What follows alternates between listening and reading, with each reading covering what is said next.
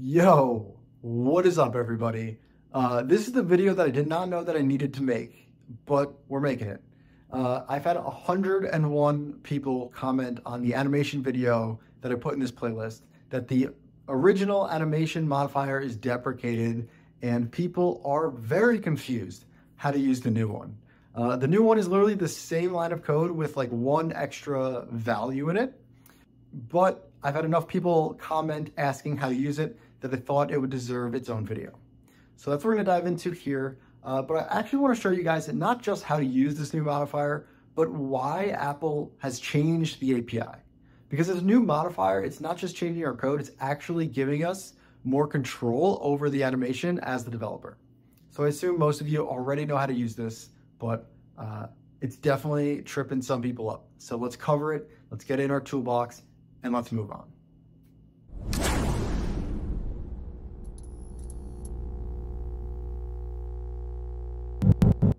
Welcome back, everybody. My name is Nick. This is Swiftful Thinking, and we're going to look at animation yet again in this playlist. Let's right-click the navigator, create a new file. This will be a SwiftUI view. As always, we're going to call this one Animation Updated Bootcamp. And let's click Create. And the reason we're calling it updated is because earlier in this playlist, we already did an animation bootcamp. So if I come back up here to one of the earliest, maybe video number 20 or something like that, we did an animation timing and an animation bootcamp here. Let's mark this animation bootcamp as deprecated.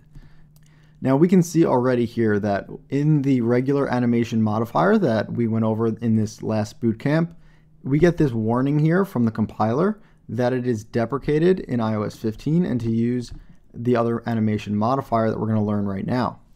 If I right click and jump to the definition of this, we can see the @available iOS and the deprecated message here. And so what we're going to do is actually copy this deprecated, this @available, and we're going to put it on here. We're doing that just so that if we were to use the animation bootcamp, we would get another warning.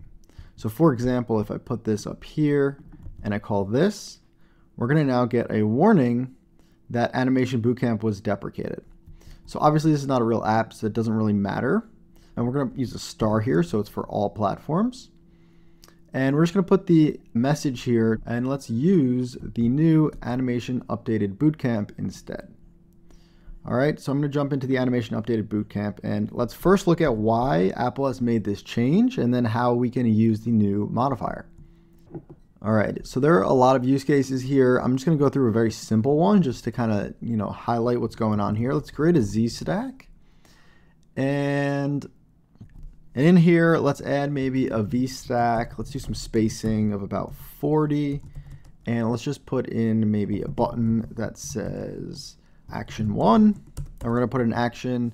And then we're going to just copy and paste that. And we're going to do an action 2 as well. Below this on the V stack, let's add in a rectangle real quick. I'm going to give it a frame of maybe 100 by 100. That looks pretty good. And I'm just going to wrap this in some sort of Z stack as well, so that on this Z stack here, so I'll put a background of color.red.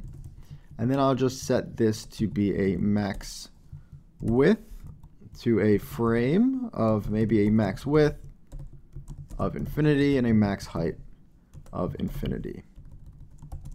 Again, we are just setting up some like basic view here. This is not really important that we have a UI. But so what we're going to do is basically animate this rectangle around the screen real quick. And I'm going to start by doing another frame here. We're just going to say a frame with a max width of infinity. And let's add an alignment of leading. All right, so just so we can see this frame versus this frame is obviously black. This frame, after we extend it to infinity, let's add a background of color.green. All right, so what we're going to do is basically animate this square here from the left side to the right side. And we're going to do that by animating the alignment to trailing. I've done this in earlier videos. This is not new logic. Let's get that working. So up here, I'm going to do an @state private var. Let's say animate1 of type bool equals false. And when we click on action 1, we're going to call animate1 toggle. Let's do a very simple ternary operator here. We'll say animate1. If it's true, we will go leading. Otherwise, we will go trailing. All right. And when I click it, we can see it jump. Awesome. Now let's get into some animation. So firstly, it's just jumping, but maybe we want to actually animate it from side to side. And so what we can do is apply maybe a .animation. And there are two completions here. So obviously this is the deprecated one that we've previously used. And then there's this new one. But let's start with the deprecated one here.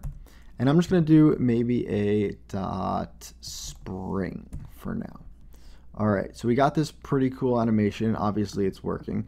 But let's imagine now we want to do another animation where it maybe goes up and down. So I'm just going to copy and paste this line here. And I'm going to do another one with maybe a max height of infinity. And let's just change it so the first one is green and this no max height now is orange. Okay. So what we're going to do is basically animate green left and right, and we're going to animate orange top to bottom. And so inside the orange, let's do alignment from top to bottom. So when I click animation, obviously it's working. But now this is kind of obviously not a real screen in your app, but there are many times in your app where you're going to have multiple animations or effects inside the same view. So for example, maybe we wanted action 2 to move it up and down, and then action 1 to go left and right. So I could create a second animate 2 here, and we can toggle that inside action 2, and then animate 2 will go top to bottom. So now I can do this action here, and I can do this action here. Obviously it's working perfectly, but what you're noticing is that the spring animation here is applied to both of these actions.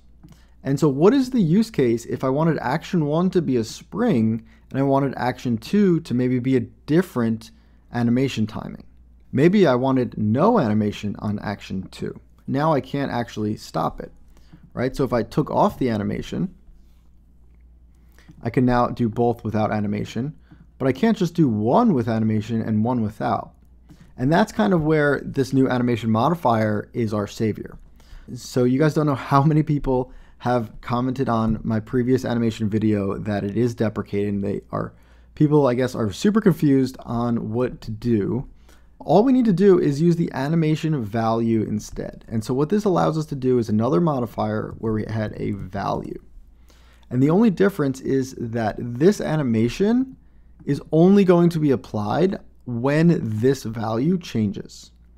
So previously, this animation is applied to any change on this view, right? Whether or not it's animate 1, animate 2, whether we're moving the rectangle or something else on the screen, anything that changes on this view is going to get this animation. And that led to a lot of bugs and weirdness in SwiftUI apps, because you would have things that are animating that you didn't mean to animate. And so the solution here is this new value modifier where we can specify that I want to use the spring animation specifically for animate 1. So when animate 1 changes, anything that is changing due to animate 1 will get that spring modifier. So if I look at action 1 here, I now get that spring modifier. If I look at action 2, there's no animation.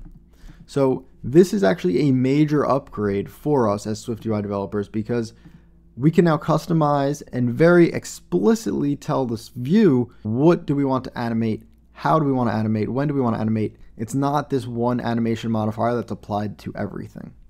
So for example, I could do a second here with an animate 2 now, and I can stack these animation modifiers. So now animate 2 also has spring, but I could also maybe change animate 2 to a linear of maybe 5 seconds. So now I got the nice spring going left and right, and I have this 5 seconds going up and down. Obviously, not incredibly important, the UI in this video, but it is important to understand that the value is that with this new modifier, we can have much more control over what is animating, when it is animating, which animation timings are being used.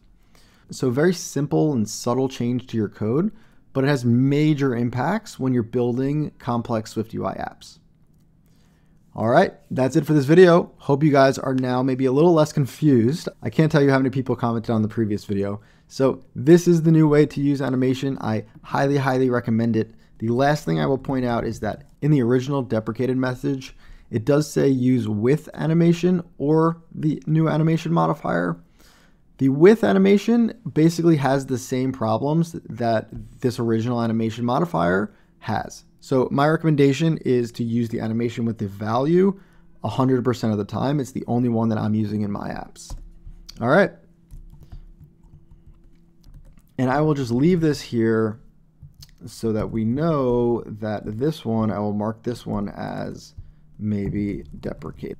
Awesome.